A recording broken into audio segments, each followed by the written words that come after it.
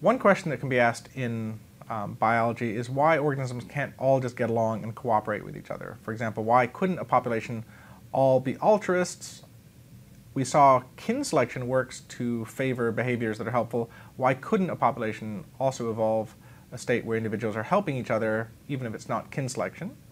The reason why this doesn't work very well is imagine a population in which everybody is an altruist, so all these green individuals here, but there's a mutation that arises that causes this individual to be like a cheater, right? So they're going to take the benefits from the altruistic behavior, but not actually provide the altruistic behavior. So in this case, this individual would receive the benefit to their inclusive fitness from the other individuals, but not pay the cost. So then if we think about the population as a whole, what's going to happen? Well, this guy will do better, right? Because they are not paying the cost, they get the benefit, and then the population over time is going to end up like this.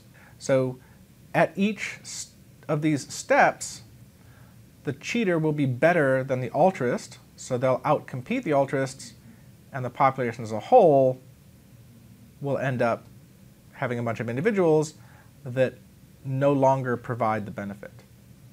And if we think about what's happening here is this population, as a whole, everybody's better off, right? The altruism is happening, the helpful behaviors, there's less mortality due to starvation or whatever, but selection for certain individuals is going to generate a population where this helpful behavior is not occurring. Now this population might actually not be as good as it would have been if there hadn't been evolution that favors these cheating individuals.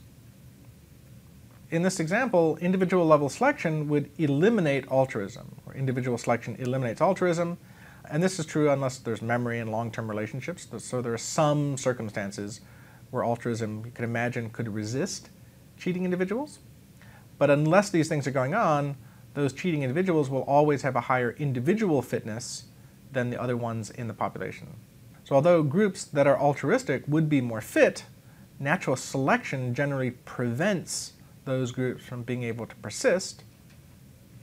And this actually relates to a concept that many people have of something called group selection. So this is the idea that selection acts to raise the overall fitness of the group.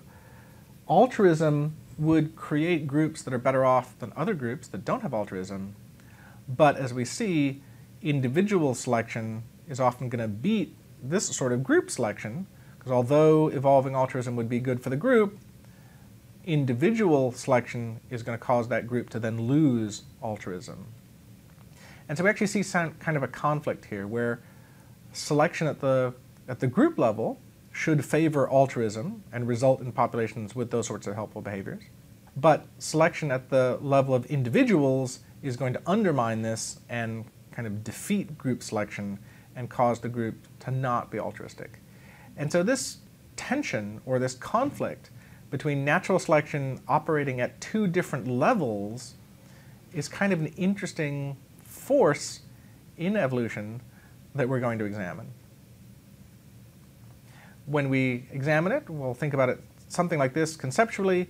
We can have groups of organisms and then individuals competing with each other within these groups.